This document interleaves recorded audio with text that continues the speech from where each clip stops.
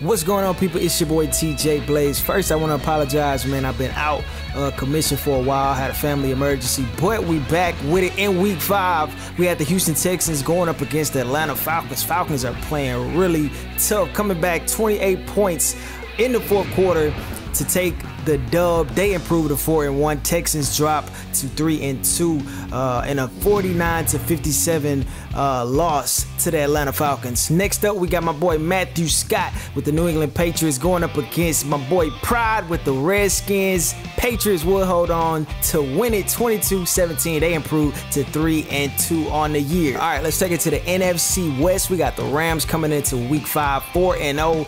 They stay perfect. 56-49 over the Seattle Seahawks. Seattle drops to 3-2.